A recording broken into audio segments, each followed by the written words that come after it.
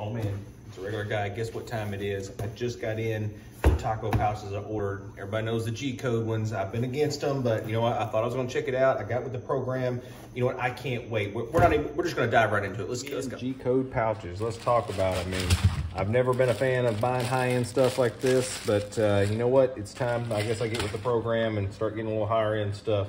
These are the AR mag pouches. I mean, they feel like good quality. It's like a rubberized material. It's not really Kydex, and I like this bungee system. It's the first time I've really ever seen these. They seem to be where they can connect to each other. I like these, the brass screw holes right here. It shows that it's very well made. So I do like that on these pistol mags. I got the shorter pistol mag ones. So I got like 4 pistol mags sitting here. And then I got 3 rifle magazine ones. And you can adjust it. I'll mess with these in a minute.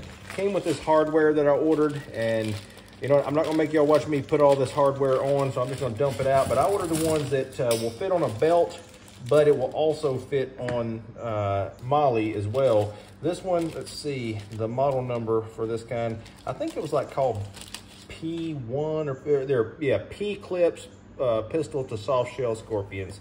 And there's the instructions on how to put it on G-code Tactical.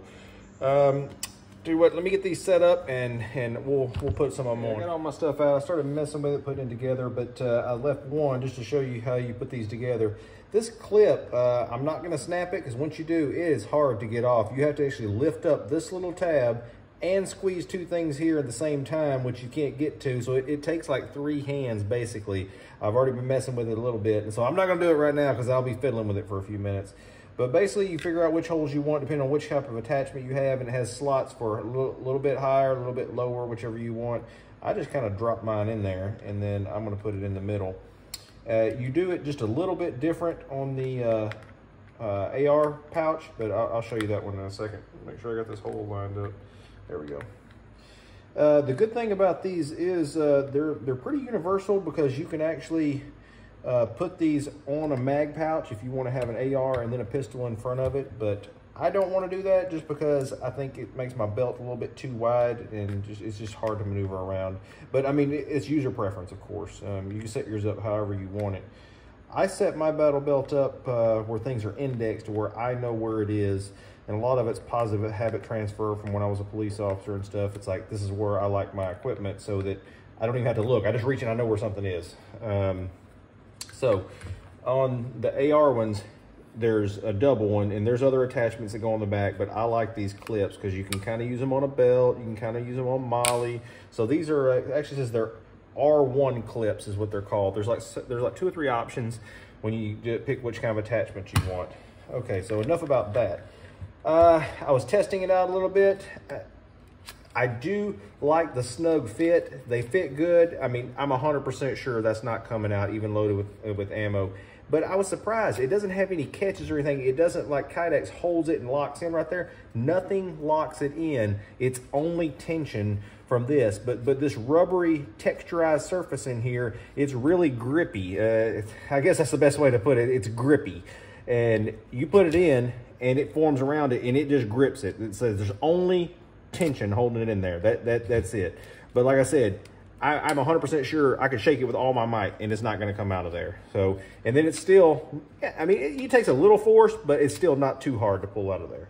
So, I mean, so far I'm impressed with it. And the AR one, you can fit AR magazine, you can fit a 7.62, same thing, just surface tension holds it in because of the grippy texture on there. And then you just put it in, you know, it will go any direction you want it in there because it's not fit for a certain direction, unlike Kydex. So I'm actually more impressed with these than I thought I was going to be. They got some drain holes on the bottom.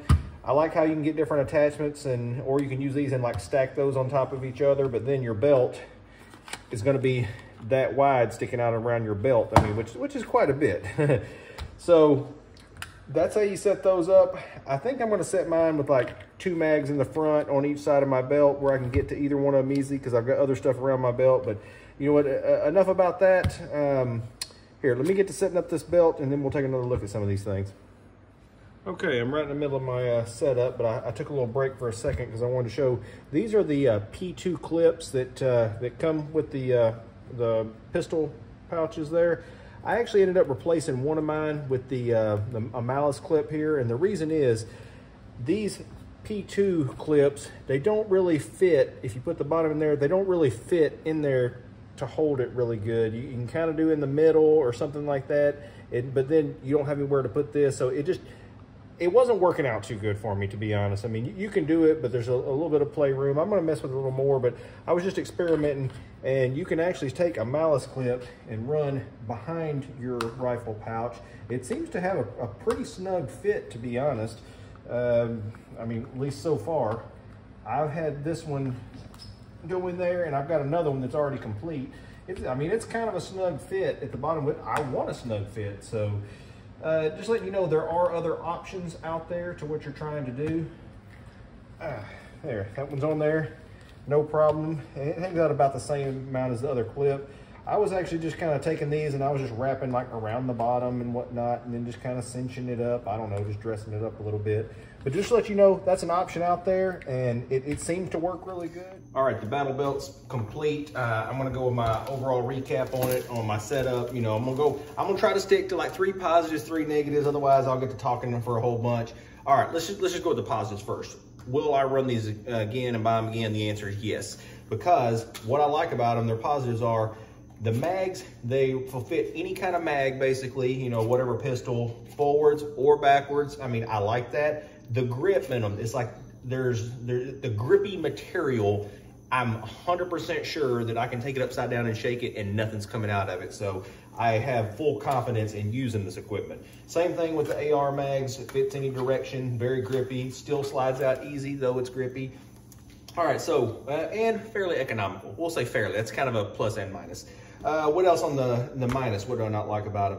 I don't like, the biggest thing is, I gotta say, is the P clips. Y'all saw me having trouble with it, be like, it's just because you ain't using it right. I mean, you gotta push this tab up and squeeze in. If the tab falls back down, it blocks them from going in, so you have to have like your hand, and then you need like a third hand to be pushing it forward. I'm just saying, it wasn't as easy to set up as I thought with the P clips. Also, the next negative is also on the P clips. If you look inside, I've had to run the clips behind my entire belt, just so it gets a good grip on there. Otherwise, I ran it through the molly right here, and the rifle ones had a little bit of slop in them, so that when I was pulling the rifle mag out, I was having at least a ½ inch movement in the whole thing before it would come out. And then when I ran it behind there, it seems to be doing fine now. Other than that, not to go get with the clip thing again, but the P clips were not stacking well, even though it advertises stackable, and I see they have the attachment set up. It wasn't fitting quite right without trying to maneuver it and wiggle it. I don't know. So I ended up replacing the P clip on the pistol one, on the short one, as you see the holes line up right here on the malice clips, and it shows it fits in there good, a nice snug fit. Also, it lets you know that the malice clips, the holes line up for the malice clips, will also work on regular molly gear. So that's a plus I didn't know about. I don't know that that's an option when you're buying them. You can buy them with no attachments and know that if you have these malice clips, they're gonna fit fine. So that's my overall review. I have full faith and confidence in their being well built. I can't wait to try them out at the next tactical games. I'll let y'all know what I think about it after that, but I'm 100% sure that they're gonna hold up good. I just hope that I can keep up with them. But if you've got any other opinions on it, please let us know in the comments. That's a regular guy's opinion.